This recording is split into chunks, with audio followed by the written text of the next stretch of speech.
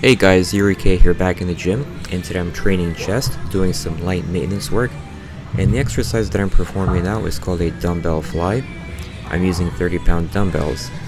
The key with this exercise is you want to get a good stretch in the bottom position in your chest, and as you're raising the weight back up with a slight bend in your elbow, you want to try to squeeze the chest together in order to get a nice contraction.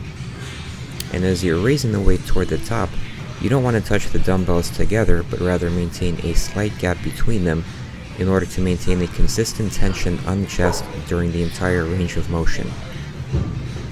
The dumbbell fly is a good exercise for the chest, but also has other alternatives such as the cable crossover, which incorporates the chest in a similar manner.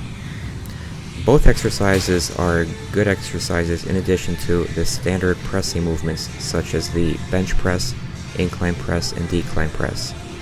So this is the dumbbell fly in a nutshell. Hope you guys liked the video. Please give me a thumbs up. Please comment, share the video, and subscribe. And stay tuned for more. And remember to follow me on Instagram at YuriK0877 at the link in the info box down below. Thanks guys. Bye bye.